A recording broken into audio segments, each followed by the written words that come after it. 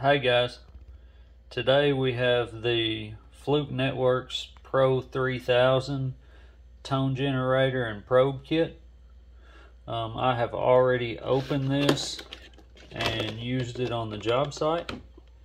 This is the packaging that it came in, and they included a nice carrying case. It's got a Velcro flap to hold your generator and probe in.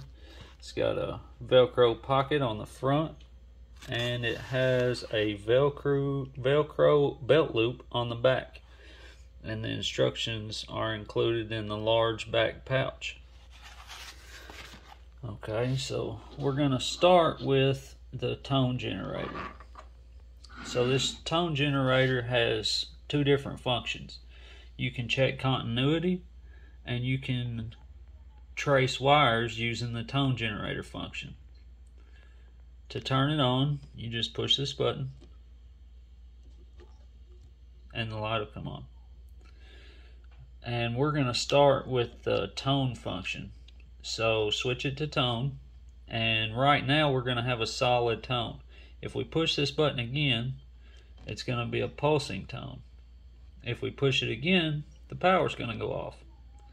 So let's turn it back on, and I've actually got a short extension cord for a demonstration here. So if this was your wire, you're going to clip one lead on one wire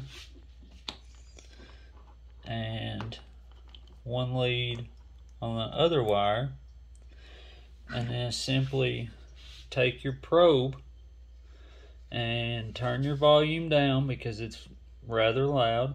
Turn it down a little bit, and then you're going to hold the button and then try to find the wire that you're looking for. Now I have the volume too low to hear, so we're going to turn it back up.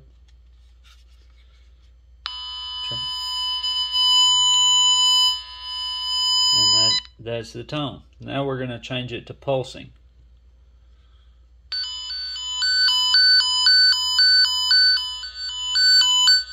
Notice how whenever I get closer to the wire, it gets louder.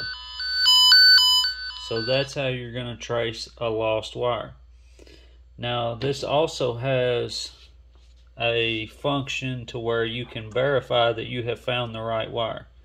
So what you do in that situation when you found the other end of your wire, well, let's say cable, because it's usually two or more wires, you're going to touch the two conductors together. Now, whenever you touch them together, the tone is going to change. And this is what you'll hear. And that confirms that you have the correct cable. Now, to use the RJ11 jack, you simply plug it into a female adapter and trace your cable the same way. Hold the power button on the probe, wand over your cables, and keep getting closer and closer till you hear the sound as loud as possible, and that is your cable. To verify that, you're going to strip back two of the wires that are paired up inside the RJ11 cable and touch them together. If you hold them for 2 seconds, the sound will change to the sound you just heard. Now the second function of this tone generator is a continuity test. So obviously in this extension cord, there's nothing plugged in, there's a cover on the back, so it can't be continuous because this is one wire and this is one wire, and the holes are the same. This is a wire, this is a wire. So right now there's nothing completing the circle. So we're going to plug it into our wire here, or attach it, should I say. And we're going to turn it on, and it's in continuity test. So right now there is no continuity because it's open.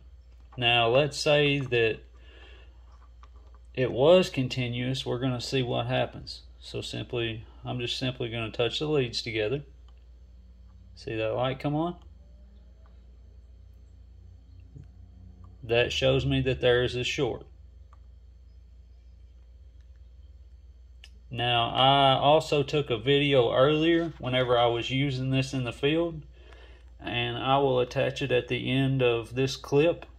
However, I'm going to turn the sound off, because if you're using this tone generator and probe kit around live voltage, you're going to pick up a little bit of feedback, and it's rather loud and obnoxious. So I'm going to turn the volume down and just show you the steps I went through to locate the correct cable.